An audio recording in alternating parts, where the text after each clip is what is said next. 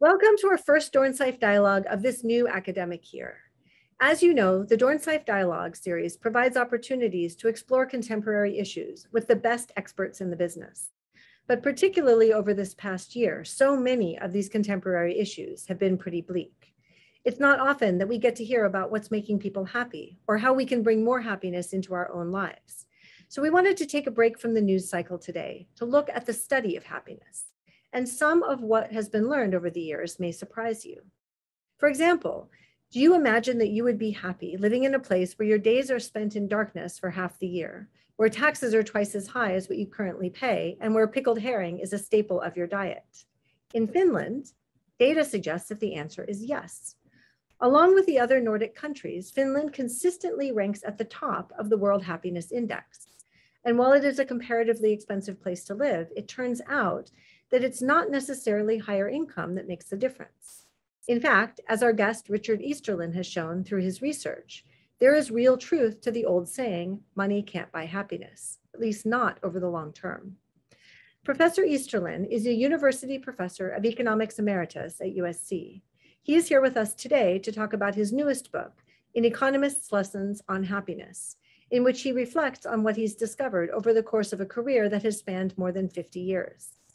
Professor Easterlin is an internationally renowned scholar of economic history, economic demography, and subjective well-being. And as the very first scholar to specialize in the field, he has been called the father of happiness economics. He is also one of the few people you'll ever meet who has a paradox named after him, the Easterlin paradox. Professor Easterlin will be in conversation today with Professor Maggie Switek, who earned her master's and PhD in economics at USC Dornsife. Professor Switek is a manager at the global advisory firm StoneTurn, as well as a USC Dornsife assistant professor of practice of economics.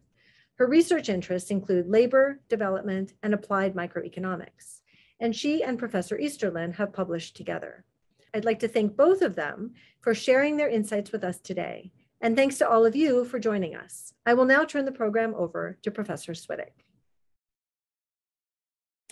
Thank you, Dean Miller. And welcome, Dick, to this Dornsife Dialogue. Dick, could you tell us a little bit about your new book? Did you intend this book to be a summary of the knowledge accumulated in the field, or is it more of a personal reflection on economics of happiness? Before I answer, let me say how great it is to see you, Maggie. Those of you that are looking on will be able to see a picture of Maggie on page 46 of my book. She's one of the stars. Her research is one of the stars. And in the picture, she's holding a plaque for excellence in teaching. So this is really a privilege to be talking with Maggie. So the motivation for the book was not to sort of survey the field of happiness, but rather to bring together my thoughts on what people really need to know about happiness based on the 50 years now of research that I've been doing, that my colleagues have been doing, including Maggie, and others in the field have been doing. So it's directed toward informing people about what they need to know about happiness and how they can increase it. It's basically what I used to teach in my course at USC on the economics of happiness. And I think the students generally responded very favorably. And so that encouraged me to write this book. So on that note, Dick, what do economists really mean by happiness? Could you tell us a little bit about that and how it relates to happiness and maybe philosophy or the literature? Well, you know, if you go back in the economics literature, you'll find only occasional references to happiness. And it's an attempt by economists to translate a concept in economics, utility, into words that mean something to the public. Most of the work on happiness until about 50 years ago or 75 years ago was done entirely by people in the humanities. And starting around shortly after World War II, the Gallup poll and other pollsters starting asking various questions about how happy people are. And that provided the basis, the data that they've generated provided the basis for the development of the social science study of happiness. So let's backtrack a little bit. So many people here will know you as the father of economics of happiness, but before you got interested in economics of happiness, you were a very accomplished labor economist and economic historian. And so what got you interested in this field, in the field of economics of happiness?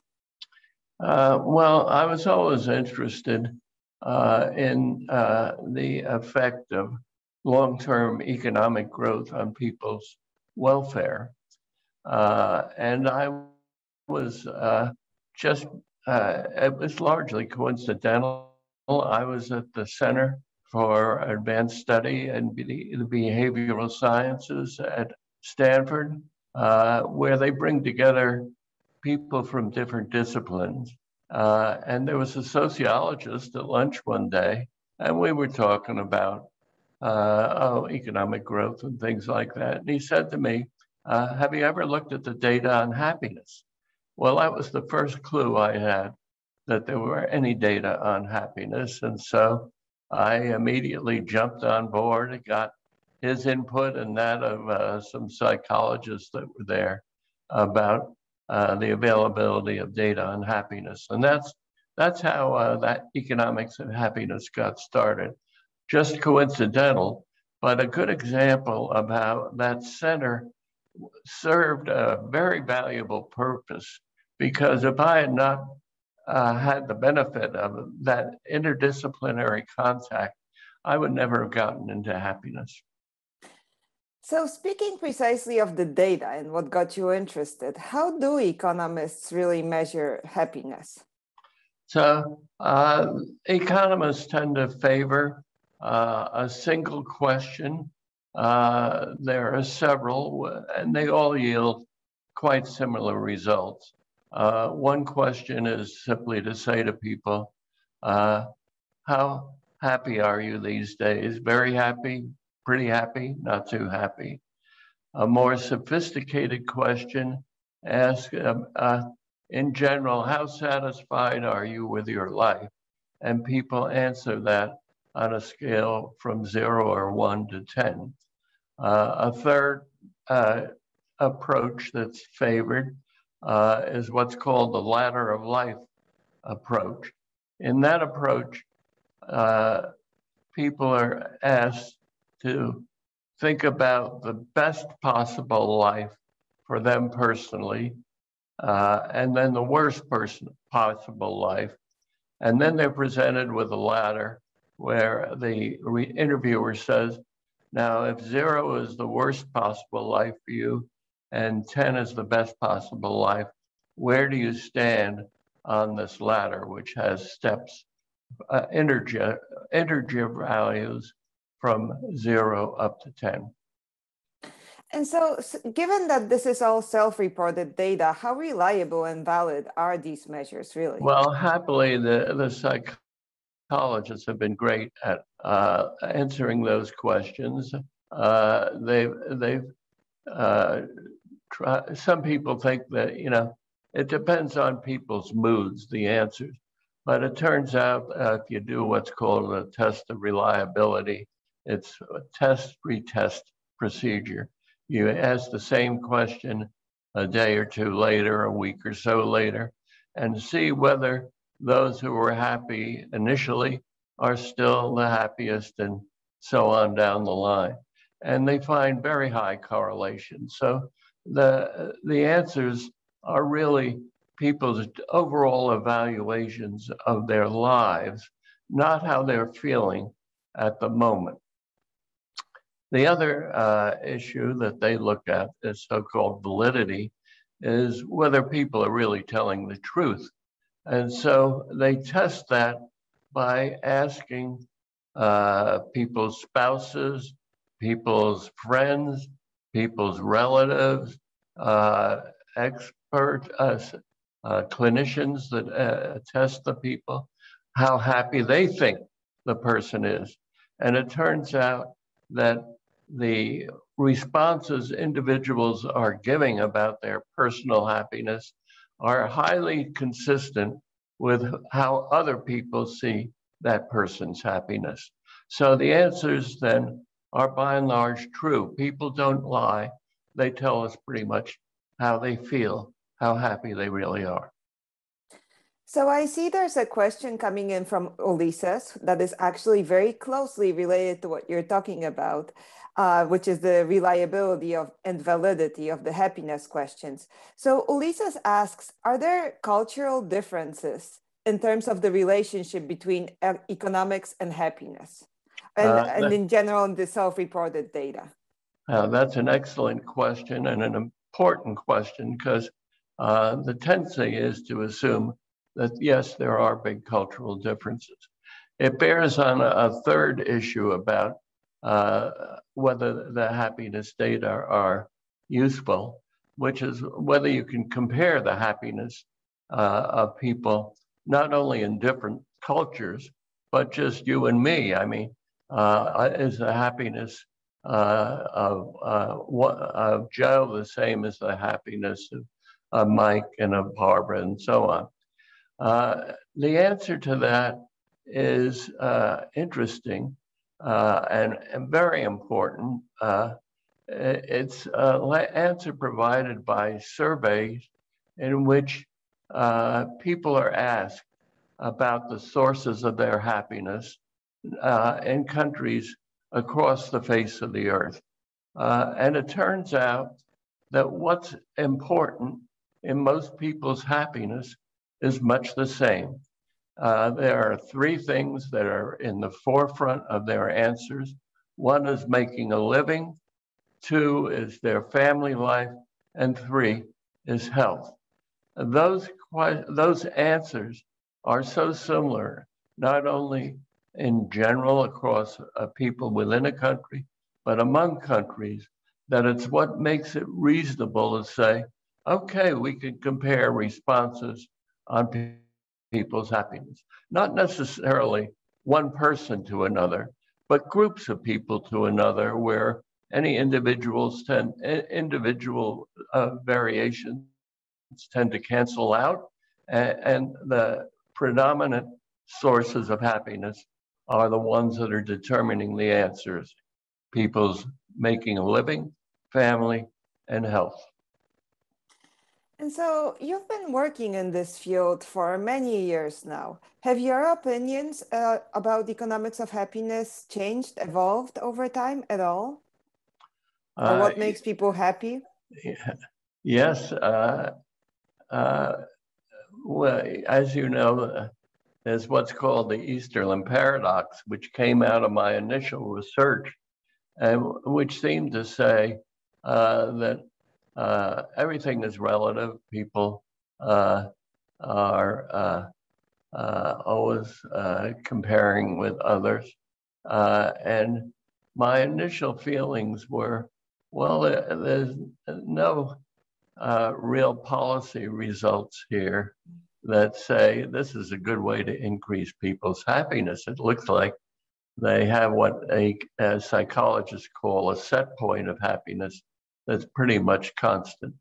And my view on that changed about 20 years later as a result of reading work by psychologists who said, yes, it's true that people do adapt, and their happiness often tends to stay the same, but not always. So for example, in the literature, they would find, and in their research, they would find that people that had facelifts, for example, were their happiness increased and it stayed higher than it used to be. People don't adapt to noise. Noise, if they're close to an airport, they always complain about the noise. They don't get used to it. So that made me feel that there were domains of happiness that I had not really looked at very much, where perhaps people did have the opportunity to increase their happiness. And so are those the domains that you discuss in your book, or in what way is this evolution in your thinking reflected in your book? Yes, precisely. Those are the domains that I focus on in the book. Making a living, to which people do tend to have relatively little improvement from changes in their increases in their income, and changes in family life and changes in health, where the effects of improvements in those conditions does raise people's happiness. So there's an important difference among those three domains. Improvements in income have relatively little effect on happiness, whereas improvements in health and family life have substantial impact on people's happiness, positive impact. And so you mentioned the Easterlin paradox, and I know this is very closely related to what you were talking about now, what affects and what does not affect happiness. However, for those of you who are not familiar with what the Easterlin paradox is, could you explain to everybody what is the Easterlin paradox? Sure. There are two types of data that you can think of. One is to look at data at a point in time, and the other is to look at data from time to time.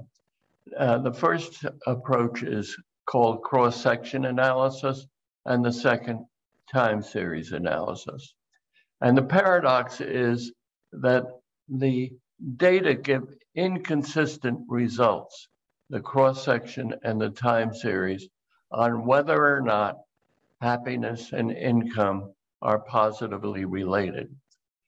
At a point in time in the cross-section data, those with more income are, on average, typically happier than those with less income.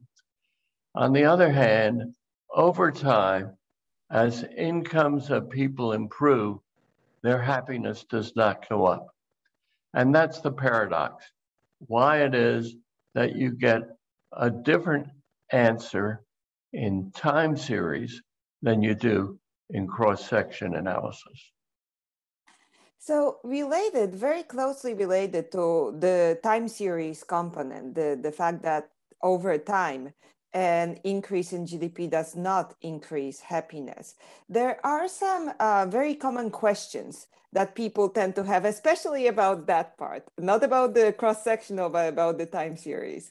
So one of the very common questions that people have is that they find it implausible that over years, over long periods of time, given all the material and technological advancements that we have seen, happiness does not increase. So what would you say to a person that would say that, how is it possible that a person nowadays could not be happier given the material and technological advancements that we've had than a person, let's say 30 or 40 or even 50 years ago?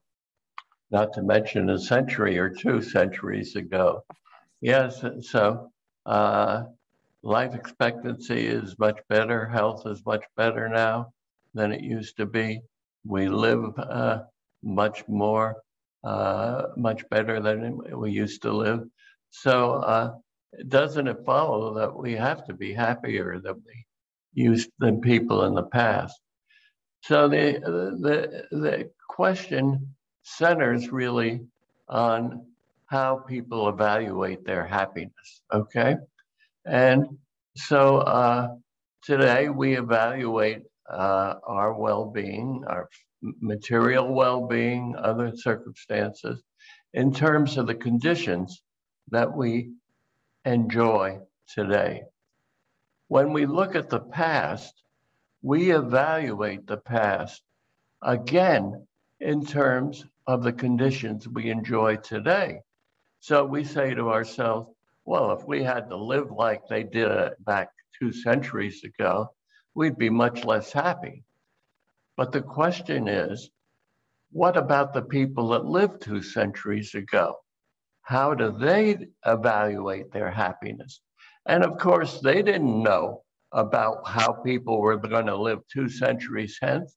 They evaluated their happiness in terms of the conditions that existed at the time.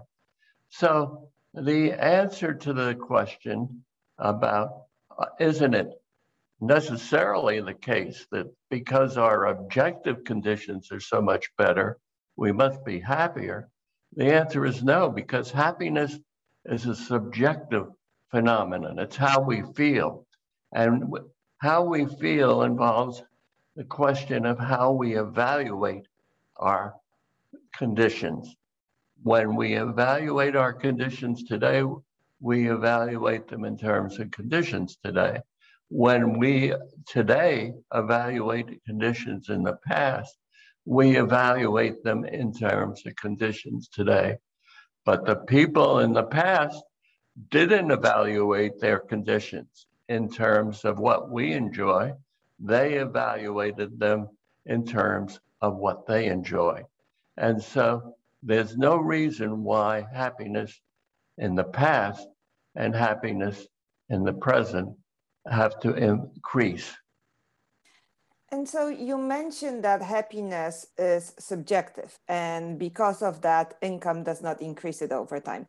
And I know that you touched upon this already, but just to clarify, is everything subjective, or are there actually domains of life that are not subjective and therefore can increase happiness? You know, everything is subjective, but people don't necessarily evaluate the different domains in the same way. So the reason why income doesn't raise people's happiness is because people tend to evaluate their income in terms of comparison with others, what's called social comparison. It's a matter of keeping up with the Joneses. And so my income goes up, but everybody else's income goes up when the economy is growing. So even though I'm happier because my income is higher, I'm less happy because everybody else's is going up too. So the result is, because of social comparison, people fail to enjoy improvements in income as a source of happiness. On the other hand, when I evaluate my health, I don't compare myself with others. I know so little about the health of others. Indeed, you know, the internet has a big deal about privacy of people's medical records and so on. So I evaluate my health in terms of how healthy I used to be.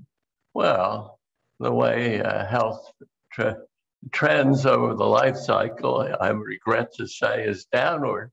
So the tendency when you evaluate with reference to the past, in the case of health, is to feel that you're getting worse off.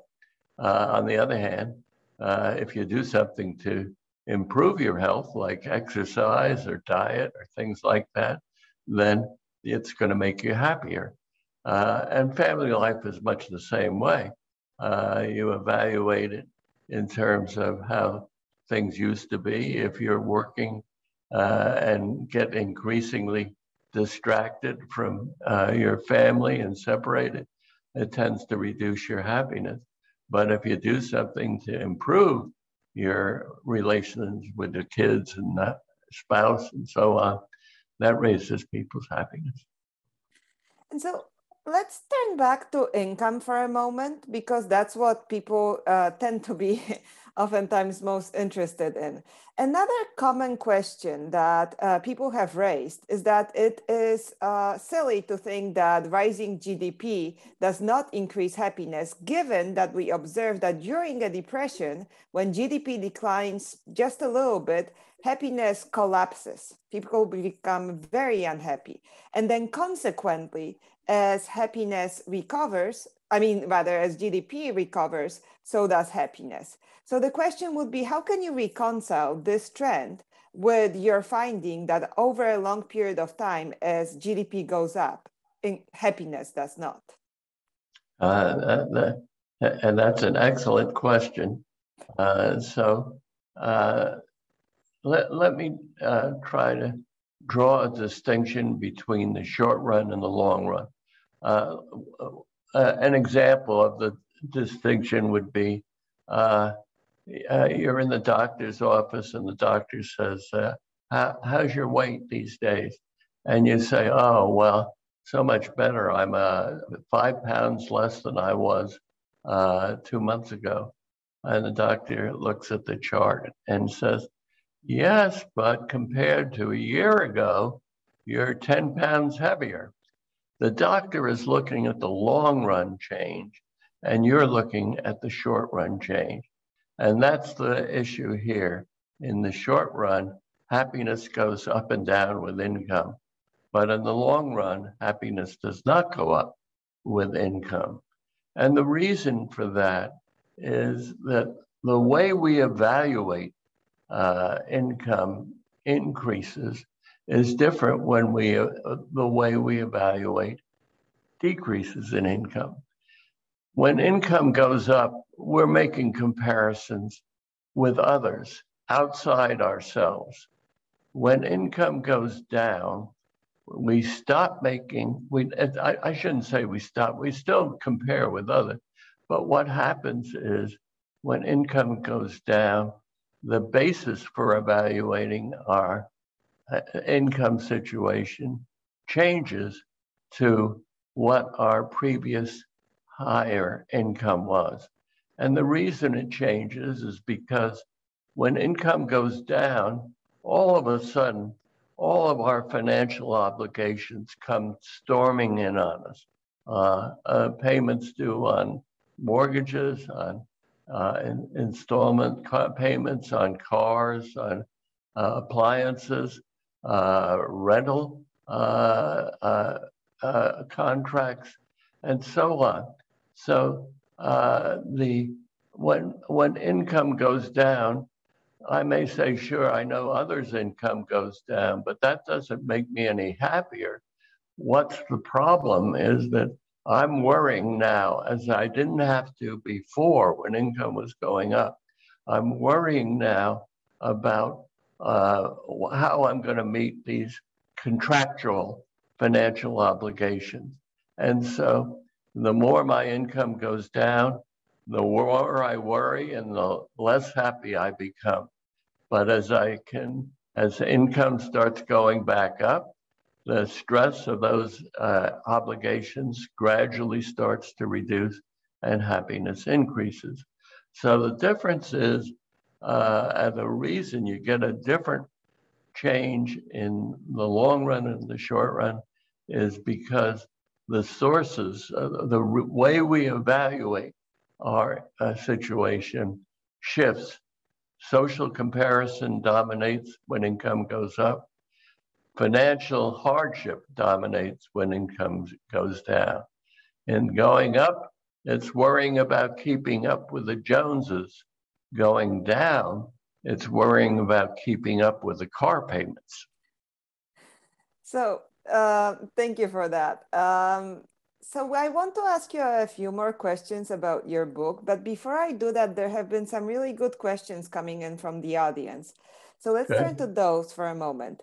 Emma asks, has your research examined whether religion has a bearing on happiness? And if not your research, has other research examined if religion has a bearing on happiness? Yes, the general finding in surveys, again, cross-section studies, is that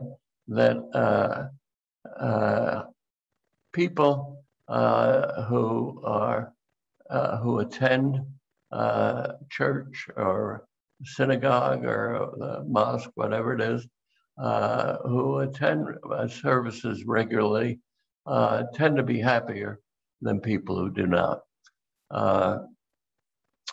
The reasons for that are not entirely clear. It's not clear that has to do with religion versus the support that one gets from being members of a community as you are when you belong to a religion. But the question is whether over time it makes sense to say, well, people ought to get religion in order to get happier. It's not clear that advocating religion is going to promote people's happiness. And so the answer is very similar to that for income. Sure, at a point in time, religion and happiness go together, but it's not clear that it's a way over time to improve people's happiness. And so, related to going over time, one person also asks about age differences. And this person is pointing to the U-curve of the relationship between happiness and age over the life cycle. And what they mention is that this U-curve shows that older people are more satisfied with their lives than younger people. And his or her question, this is an anonymous question, is that first of all, they say they presume this data is age adjusted. So if you could clarify that. And then they mentioned that the underlying notion behind this, that people would become happier with age, is still very interesting. So could you comment on that? First of all, is the U-curve, could you clarify what is the relationship Sure. between happiness and the life cycle? So we think of a graph in which you have on the horizontal axis age 20 running up to age 65 plus. A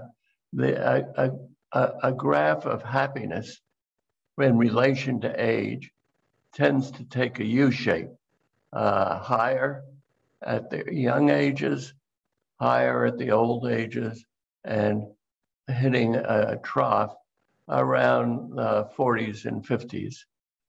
The problem with that graph is that it truncates the population at both ends of the age distribution. At the earliest ages, it turns out that people tend to be happier in their teens than in their 20s. So initially, happiness declines before, happiness declines. And then, as your own research shows, it rises as people form families. And then later as people get into their 30s, it goes down. So when you compress all the data together at the early ages, you lose that early movement of happiness. At older ages, the same problem exists. The U shape is based upon what's true of people ages 65 and over. It doesn't say what's happening to the happiness of people as they age beyond 65 to their 70s, to their 80s, to their 90s. And what turns to happen, of course, is first, there's an upward bump at the 60s as people retire and end their jobs. But gradually, as they get older and older, families, partners die. So people become lonely because they're single, and health deteriorates. And so as people move into their 80s and 90s, happiness is declining. So the actual course of happiness over the life cycle is much more wave-like than U-shaped. It goes down and up and down and up and down again. And the reason for the U-shape is because you compress the age distribution in both the younger and older ages, and you lose those early movements that occur in happiness. So let's turn back to income for just a moment, because as could be expected, we have a lot of questions about that coming in. Valina is asking if there is a minimum income level where there's a difference in happiness. So when basically whether happiness increases with income up to a point, but then at some point it stops. So is there a magical number that we can all reach to achieve the optimum happiness? There's no magical number. And if you look at percentage changes, so you say, what happens to the percentage change? This is in the cross section, understand. What happens to the percentage change in happiness when you have a given, let's say, 10% change in income continuing? So you go from raise income consistently by 10%. What happens to happiness? And the answer is it tends to go up consistently by the same percentage. There's no break point at which happiness starts to level off. So the relationship between income change and happiness, when they're expressed in percentage terms, is linear. The increase in happiness and the increase in relation to the increase in income is constant over time. I'm sorry, not over time, in relation to income. So that's what I wanted to clarify, that you're talking about the cross-sectional relationship there. Of course, yes. How about over time? It's flat, so yes, there's no issue about what income level it changes at. Yes. So to clarify, because I think this is what Valina was asking, at a point in time, it is true that a person of middle income or high level income will be happier than a poor person. However, over time, if you want to increase somebody's happiness, increasing their income is not going to do that. That's the paradox. Yes, exactly. Oscar is asking, according to your book, we know that happiness and income are not correlated in the long term, which is exactly what we're saying. However, oops, sorry, just one moment. I'm sorry about that, Oscar. No problem. Okay, I know you've got to read the questions. So it says, however, it seems that we follow money in the short term. So in the short term, they are correlated. Do you believe that we have some sort of myopic perspective about how to be happy in the long run that is related to what we think about the short run? Or do you believe that we have some sort of a heuristic that we cannot overcome in our belief that increasing income will make us happy? I think the heuristic that's involved is social comparison, comparing with others. And certainly in principle, we should have the ability to overcome that tendency to make comparisons with others with regard to income. So the answer is it's not, the relationship can be changed through individual volition, but changing it is not all that easy. Let me give an example. My daughter, Molly, played soccer, and the home we live in, I think most people would say, is quite nice. The soccer coach invited the players and their parents to a get-together at his home in order to improve team relationship. And when we went there, it turned out to be like a palace. And I must say, even though I know I should avoid social comparison, when I got back home, my place didn't look quite as good as it used to. So that's an example of how difficult it is to change that. But it's certainly within the realm of possibility. So if we let's assume we live in the perfect world where people can change, what could a person learn about how to change or how to adjust their lives to increase their happiness based on reading your book? So if a young person were to read your book today, what would be the giveaway that hopefully they could take for how to become happier? Yes, well, I just sort of undermine the case for avoiding social comparison, but that would be one way. But the more, I think the simpler way is we have just so much time, and we can allocate it to making money or to our family life or to improving our health. And if we allocate it to making money, we're not likely to improve our happiness. But if we allocate it to our family life and to our health, we are likely. So the answer is reshaping your life to spend more time with your family and more time on health will tend to raise your happiness.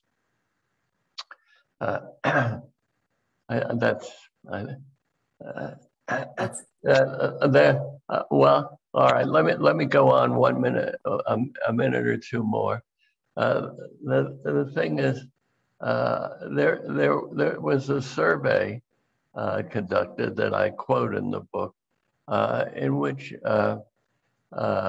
people were said, suppose you were offered a job that would pay 20% more, but it would take you away from home more often and keep you on the road. What's the likelihood that you would take it? There were 4 response options: very likely, a third said that, somewhat likely, a third said that, a third said somewhat unlikely, and virtually nobody said very unlikely. These people had previously said that among the goals in life, their family was most important. And yet, given that option between family life and making money, they were choosing to make money. So that's what I'm arguing in the book. That's the wrong choice to make. So let's turn back to how we measure the question of how happy people are. How do we measure happiness for a moment? I have some interesting questions coming in precisely about that ways of measuring happiness. So Paresh is asking whether instead of relying on survey data to measure happiness, if you think that there may be a merit in analyzing social media data to gauge individual and collective happiness in today's day and age.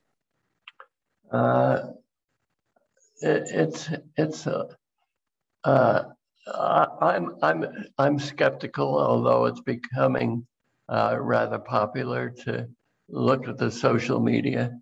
The thing is, when you run the survey, you ask people directly about their happiness. So the responses you get are the responses about how happy they are. The studies of social media or other big data are based upon inferences from the use of certain adjectives, for example, like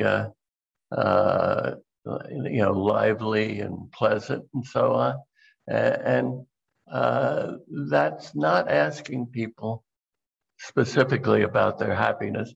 And you can make different inferences from different sets of adjectives. So my feeling is the survey approach, where you directly ask people about their happiness, is preferable to trying to use a big data approach. So speaking of social media, how about the flip side of it? So how do you think social media has impacted in itself happiness, especially since it allows for more opportunities for social comparison? And this is a question that is coming in from Lilith. It's a question similar to one I look at in the book, whether democracy affects happiness. The tendency is to assume, oh yes, democracy increases happiness. In this case, the question is not clear what the answer would be, whether social media affects happiness, but it's whether some external circumstance other than those I mentioned is likely to have a big impact on happiness. And my answer is the things that are important are the ones I mentioned. People are thinking about their personal lives, about whether or not they're making a living, how good their family life is, how healthy they are. These are the things they're worrying about. So that I don't think the political environment or the social environment in terms of communications plays a particularly big role or any role at all in affecting happiness. Let me illustrate with reference to democracy, because there we have a very good example of whether or not it affects people's happiness. In South Africa, eventually the Black population took over and governed the country in 1995. There are surveys of their happiness before that, and there's a survey at the time that the government, they took control of the government. And the happiness of the Black population spikes, shoots up at that point. But a year later, it's back where it was before.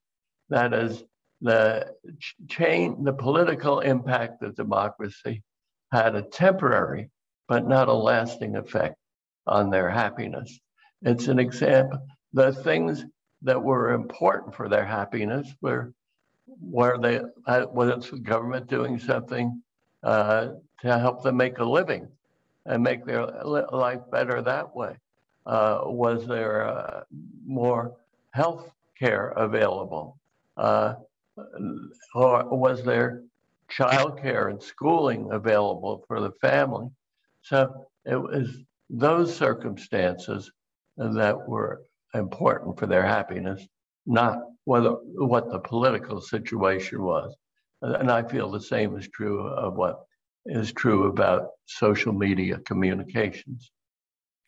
And so, speaking of democracy and the political situation in a country, what can the government do anything to improve happiness in a country? And if so, what?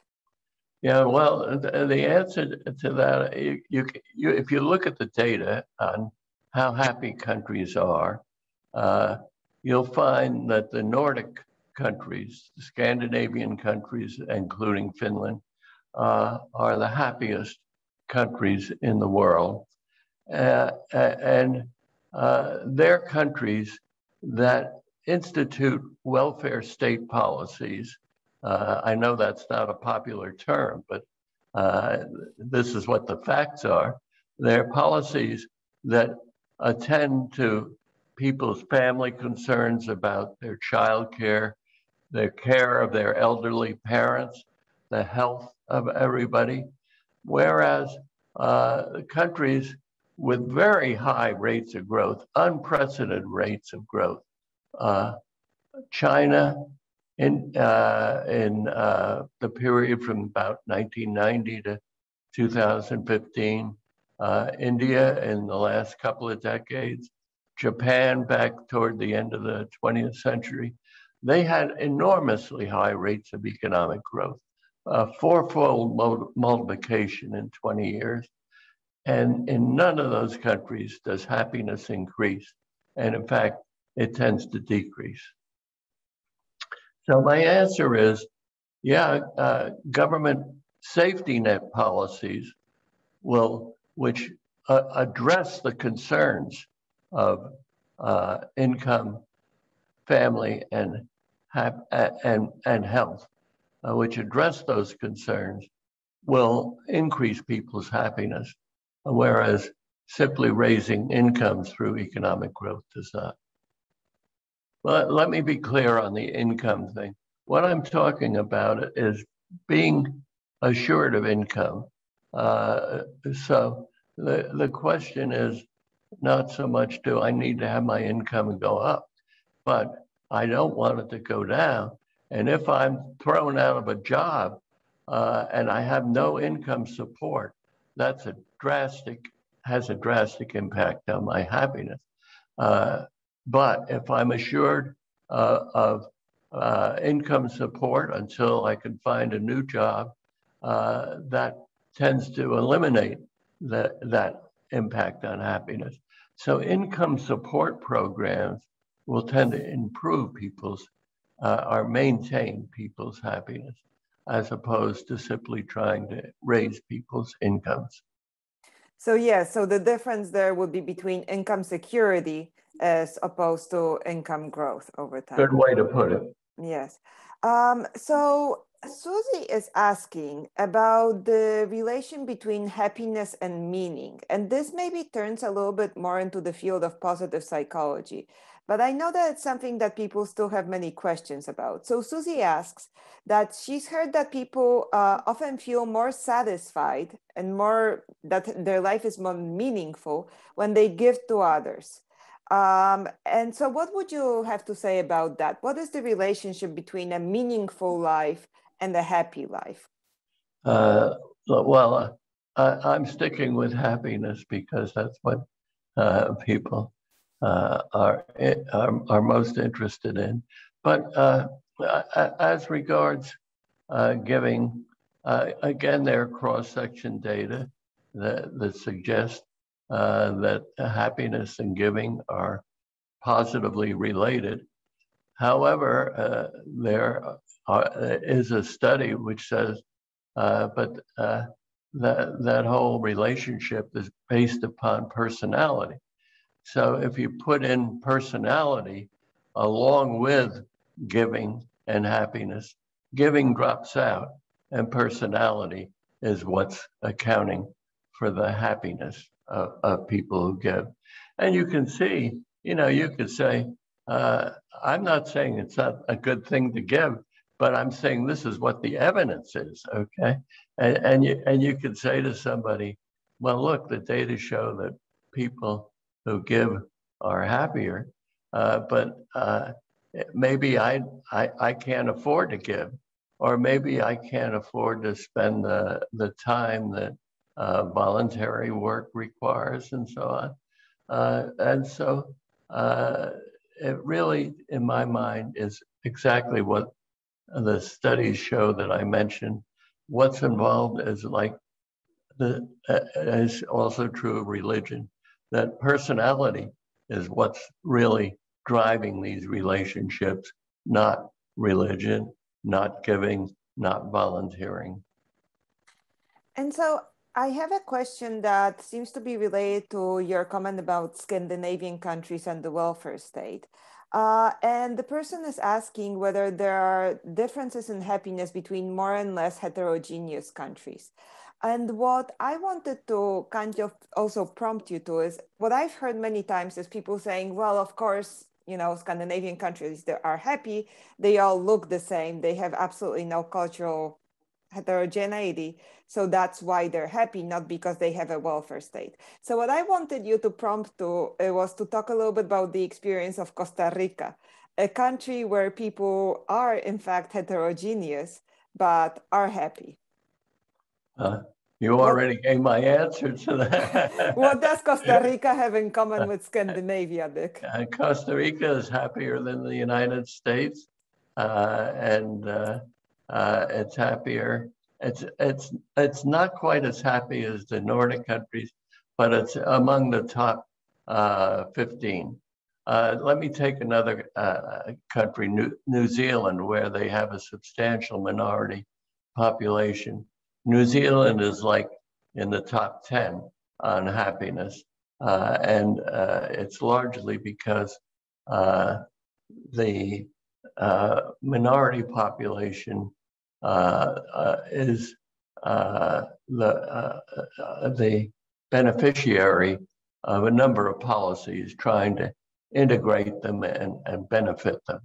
So the issue is not so much heterogeneity, it's what the society is doing to make people generally more better off.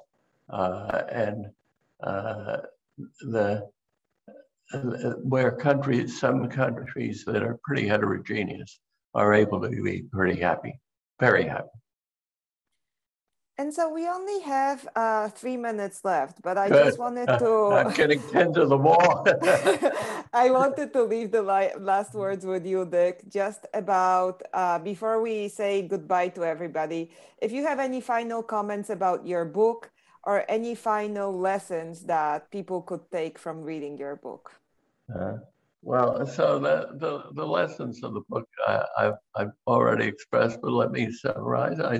I think I'm being guided by what people say are the sources of their happiness. And those sources are threefold: making a living, family life, and health.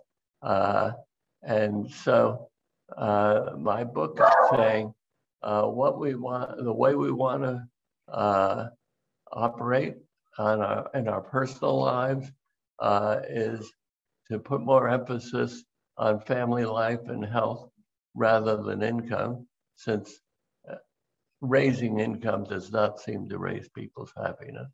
And the book is saying what the government can do is to work on the concerns, the same concerns that people have with regard to their lives, namely what they can do to help raise children, pre-kindergarten provisions, childcare, family leave for fathers and mothers. It's those sorts of things that governments can do that will raise people's happiness, and the same sorts of things that people themselves can do that will raise their happiness. Thank you, Dick. Thank you so much for agreeing to have this conversation. And it's always a pleasure to talk to you. And likewise.